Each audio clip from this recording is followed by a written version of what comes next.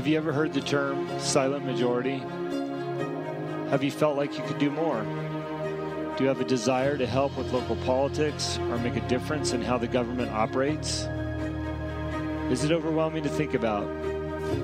Those questions define me. They were me, but not anymore. This podcast is about our voice, our questions, our feelings, and working together to make a difference for the future. We believe that we must fight for our liberty or lose our freedoms.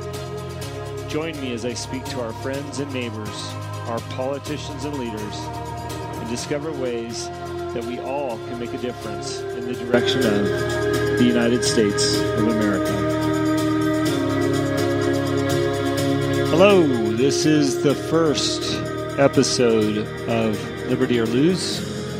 Thank you for finding us, and I appreciate your interest in the topic. I thought it would be appropriate to start this first episode off with a reading. It was actually a blog from an author and artist. His name is Jack Donovan. And it goes something like this. People are wringing their hands about how divided the American people are. I believe that they should be divided. What has been happening should be divisive. Should a man who wants to be free not despise the neighbor who could see him enslaved? If you can accept a definition of goodness that includes freedom of coercive oppression, freedom of speech, the right to self-determination, and the freedom to pursue individual health and strength and success by virtue of one's own merit and effort, and you are willing to accept a definition of evil that includes coercive oppression, censorship, and cradle-to-the-grave institutional control of your body and life path, then what is being revealed is a contrast between good and evil, between heroes and villains. History hasn't ended. We are in it, deep in the thick of it. It has often been said that hard times create strong men. It is our time to become strong. It is our job to fight this wickedness. We can't wait for some golden age or pine away for one that we missed, some mythic time we never knew. We can't wait for heroes to save us. It's up to us to become the strong men who create the new golden age, to become the men that future men will admire. The red pill has always been about truth, contrasting hard realities with the pretty lies told to the plebs who swallow every blue pill, live every new normal without question. But revealing the truth isn't enough. Pointing out lies is just the start. I ask about the difference. Between thumos and resentment, resentment is a jealous, conniving, bitchy hatred of the successful and the powerful. Thumos is the righteous desire for justice. Most importantly, in resentment, there is resignation, and in thumos, a desire to take action. The thematic man doesn't merely see a wrong or say a wrong. He wants to right a wrong. He wants to step up and do something in whatever way he can. I'm going to call that the gold pill. It is not enough to recognize villains. We must become heroes and kings, men who right wrongs and straighten that which is crooked. It is up to us to become the men of a new golden age, men who other men will look back with awe and admiration.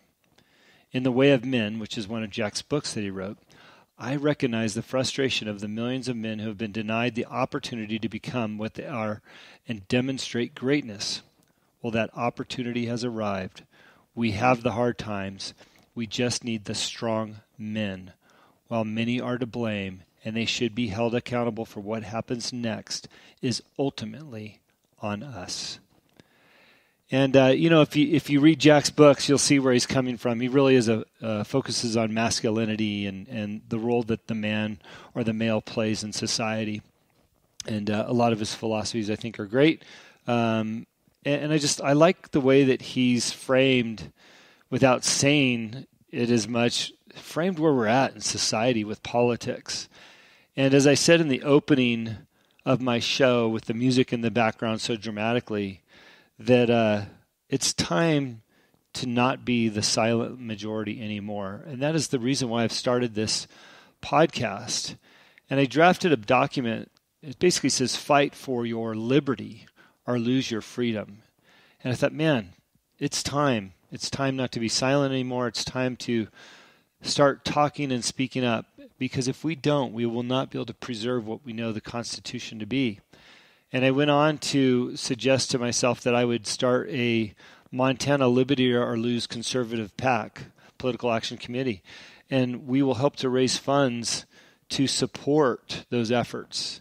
And I hope you follow the story along, and I'll be launching that soon. I'm just working through the banking process of that and setting up my nonprofit. But, liberty means the state of being free within society from control or oppressive restrictions imposed by authority on one's way of life, behavior, or political views.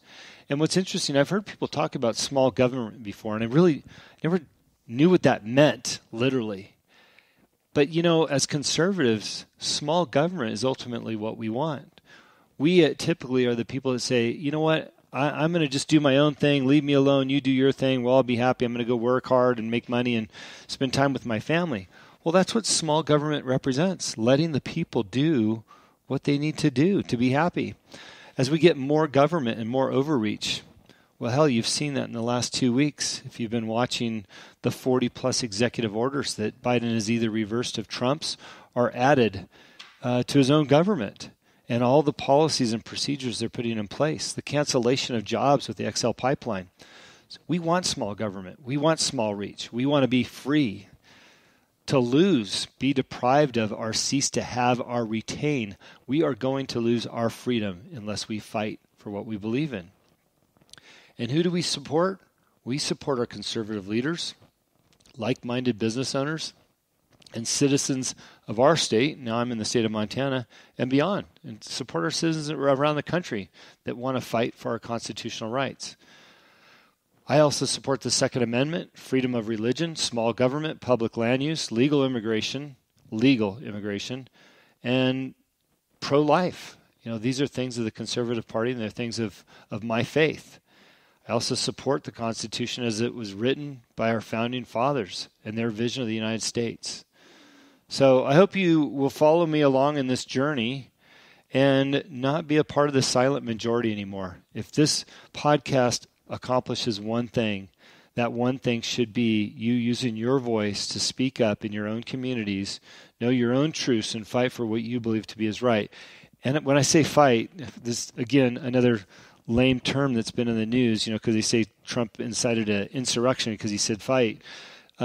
I mean, get out there with your voice and do what needs to be done so that we can maintain our constitutional rights. It's hard to know where to start, and I hope that this show will be able to give you some of those tools.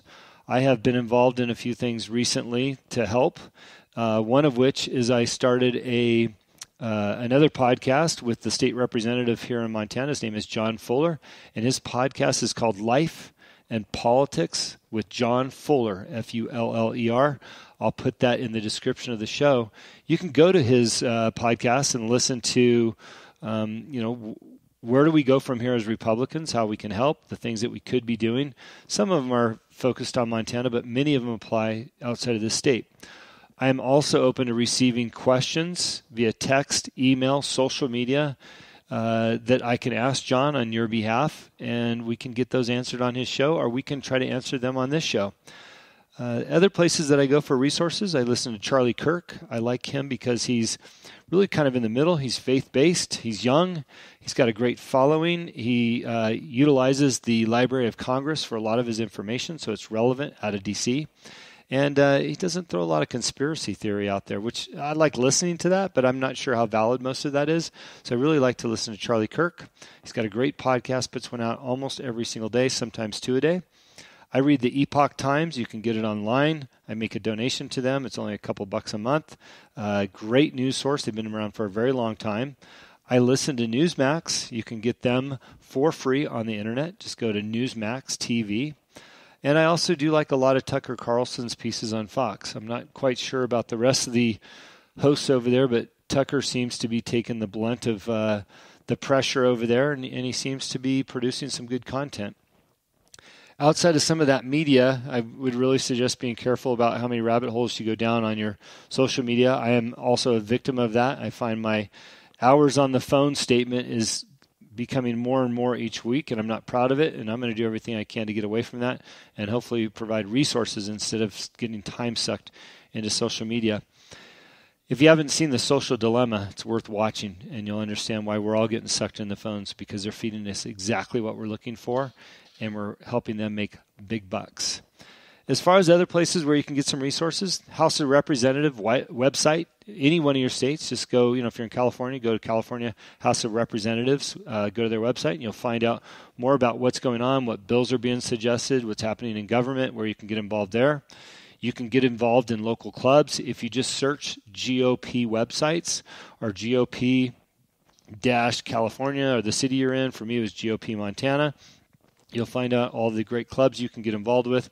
I've been attending the Pachydermy Club here in Montana. Sounds like a weird name, didn't know what it was. It is the GOP and where they meet once a month, and it's been a great resource. So again, the point of this show is to educate. I hope to have guests on here like yourself, and I say yourself, I don't know who's listening, but normal people are listening, everyday people are listening, and I'd like to hear your views, your stress points, what's going on through your mind, what you're utilizing for resources, and where you think this country's going and how you're doing to help things change. Because I think by hearing from one another, we can have some comfort in that, we can have some understanding in that, and maybe we can support one another through that. I will also be reaching out to John Fuller and Matt Regier, who are both state representatives here in the state of Montana, and they can bring relevant information. And then I will do a reach out amongst my social media followers to get more people in government. If you know my other podcast, the answer is yes. I recently had Major Williams on, who is actually part of the recall for Gavin Newsom in California, and he's running for governor there. So we'll do our best to bring some quality people on the show. But I want to thank you for listening, and I want to encourage you to get involved and encourage you to reach out to me and see if we can't add some content to this show. So thank you for tuning in. I'll try to put this show out once a week and bring some value to you. So please share the show on your social media if you like it, if you think there's value. And let's open up the floodgates for the abuse that we'll probably get from the left. Wishing you all the best week. Thank you, and God bless.